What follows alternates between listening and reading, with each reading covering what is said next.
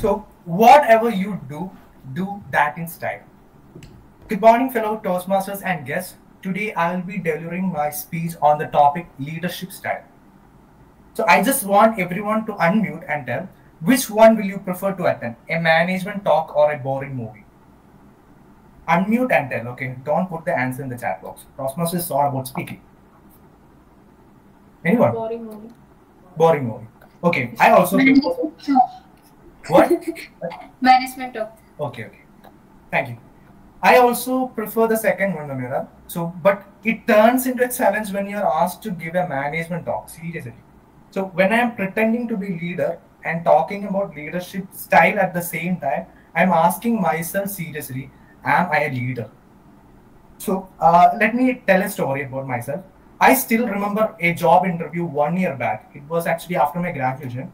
My interviewer asked me, didn't you lead any club in your college? And my quick response was, no, I was actually in the team. He was shocked, actually. And because whoever he interviewed before me, they actually lead a club. And I realized that the world is full of leaders and I am the only one in the team. Then I found a place where the leaders are born. Yes, the same place you are in Toastmasters. But last week, it actually put me into the same situation as 1 year ago. What is your leadership style? Really, I asked myself. No answer. And suddenly, the Toastmasters pathway said, relax boy, if you can't find, I am here to tell you. Just answer the following question and based on that, you will be getting your leadership style. So wow, finally, I'm going to get that leadership style. So I carefully answered one after another. One answer, second answer, like that, 6, 7, and the final question came. So it was that moment when you have just one question to answer and your girlfriend's dad says, yes, you are the one. For me, result not found, please try again. Seriously. Well, maybe the leader has not been born yet. Let's talk all the leadership styles. I want to mention about the 6 styles. I found 6 styles. And the most interesting thing that I was able to relate these to the people I know. So listen carefully. First one is the authority style. So have you heard about the recent data privacy issues in Facebook, now called as Meta? So they actually need to change the policy to continue business. So obviously a developer who works for Facebook development obviously will not take that decision. Okay, so Mark Zuckerberg will decide and will create a vision for Facebook. This is actually an authority style. Second one is the coaching style. When we coach someone, we don't tell them what to do.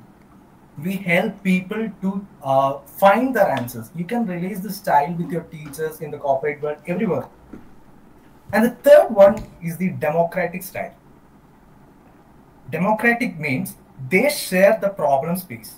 So if you tell your people, well guys, it is very unfortunate that there's a huge fire incident in our building. Tell us what would you suggest? So this is not acceptable from a leader, right? So however, making by consensus is not a good decision. Being a leader, if I ask my people, this is our situation, suggest us what we can do, then it's better to give the leadership to that person who can make decisions independently. And the fourth one, it's the fourth one. Affiliative style. This style is all about harmony. Okay, this ability style is all about harmony. So take an example. When you join an organization, you are like a fish in a different pot. It's actual truth actually. So you feel unsettled different times. So what your HR do actually? Your HR supervisors actually HR actually plays an important role in overcoming the emotion in your brain, right? So that style is called affiliative style. And the fifth style is the pace setting style. Okay, remember this pace setting style. So as a pace setter, I set my standard as well as I roll up my sleeves and show my people how to achieve that standard.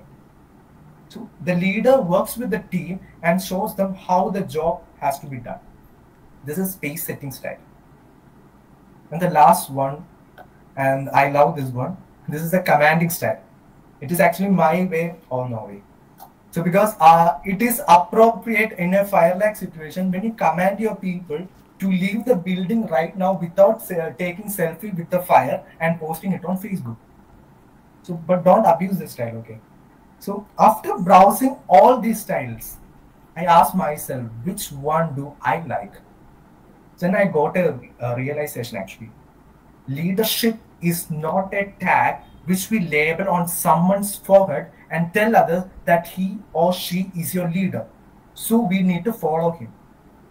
Remember this line, leadership is the ability to get extraordinary achievement from ordinary people. I repeat that, leadership is the ability to get extraordinary achievement from ordinary people. First thing, if you are a true leader, you don't think you are a true leader.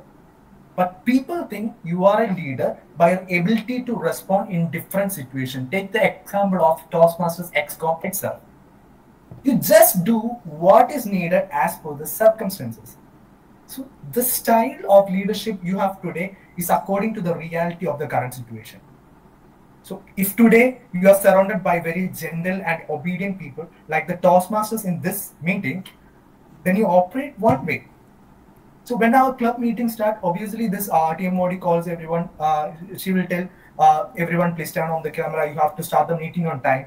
And we, good boys and good girls, we are good girls and good boys. We follow that, right? Sometimes, okay. So, but yes, we follow. But tomorrow, when a bunch of rebellions encompass you, then your mode of operation will be different. Of course, will be different. You can't employ the same method everywhere. So if I recapture the whole thing, a leader can't be tagged by a style, a particular style. But of course, whatever you do, do that in style. Thank you, and over to you, Toastmasters of the day.